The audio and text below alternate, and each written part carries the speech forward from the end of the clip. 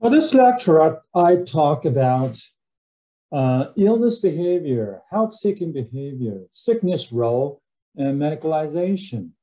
Before I get into all the details, I'd like to go over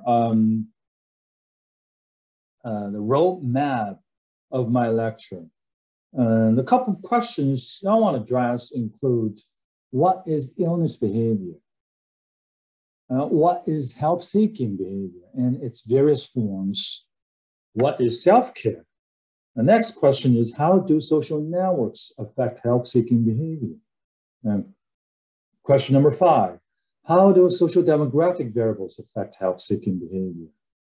Question number 6, what is illness as deviance perspective?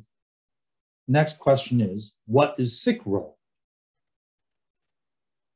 And last but not least, question number 8, what is medicalization?